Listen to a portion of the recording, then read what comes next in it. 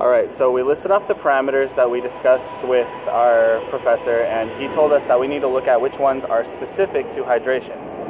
So apparently a few years ago, there was an article about 51 students at a commencement at ASU who had to wear their attire for 30 minutes before President Obama came to speak. And because of this, those students were then taken to the hospital afterwards. Anybody else want to comment? Yeah.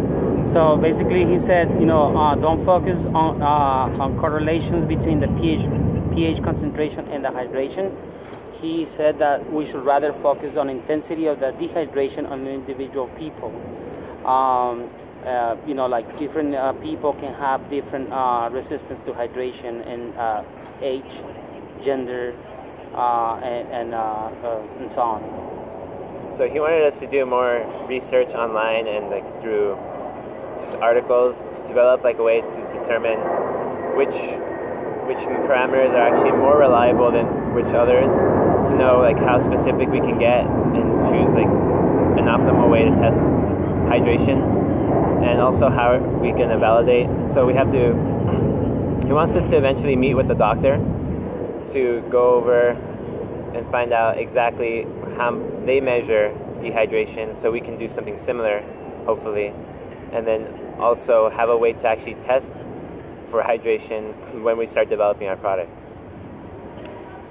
From this, we'll be able to, once we develop our product, we'll be able to figure out exactly if any specific person has any prior symptoms or anything else in order to compensate on that end. So if it's a case of where they have some sort of disease or some less resistance to dehydration, we'll be able to compensate for that within the device and be able to accurately measure this and accurately measure the intensity of dehydration. From meeting with these doctors, we'll be able to get an insight on exactly how they do it, and from they do it, we can therefore implement that into the device. So to build off the prior conditions, he told us that when testing, we don't want to induce the symptoms that we are trying to figure out how to solve. So, for example, if we were trying to solve issues for people with asthma, it's not going to be effective for me to sit here and go and then see how the device works. However, if I was building something for asthma and I had people with coughing-related issues, then I could use them because their symptoms are similar to those things that I'm trying to treat. So as long as they're real, we can open up what we're willing to test and deal with those things. So, for example, if I'm trying to deal with someone who's dehydrated, maybe, for example, I might look at somebody who's a bit dizzy because they're dehydrated, or someone who is walking in an incorrect way because they're dehydrated, and then try to treat those symptoms and then work my way back to the original problem. And we also went over how we might possibly approach a doctor, because he said that our best bet is to use our personal connections, and if not, we have to be very prepared before we go and cold email actual doctors who are strangers to us and see whether or not we can get them interested in working with us. And he also brought up a good point that he wanted us to prepare 2 papers or 2 slides on a PowerPoint, so we have have evidence that we did research, so that when we go see the doctor, we're not just asking him random blank questions. We look like we did our research, and it makes the doctor's time more worthwhile.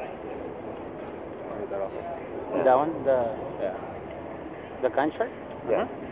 Okay, so basically we have up to the first week of November to do the first iterations by doing research and talking to doctors. I think probably also talking to doctors, it will be a good thing to have a questionnaire ready, or things that we want to know, so that way we don't waste the doctor's time. The second iteration we are doing to find discrepancies in different sources of information. Then we will identify which ones are most correct. Then in December we will look at feasibility, which ones can we adopt, which ones we should we put on the side.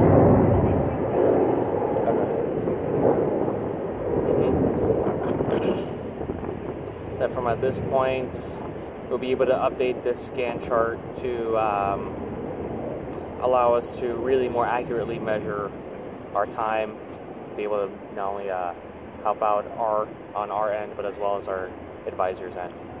So basically, it actually like pushed most of like the actual measurements and calculations to next semester. So Shay wants us to focus a lot more on just basic research for this semester before we decide on what exactly we want to do. He also said that funding is something that we shouldn't be as focused on now as we should be next semester, once we figure out what it is we need to fund. And then...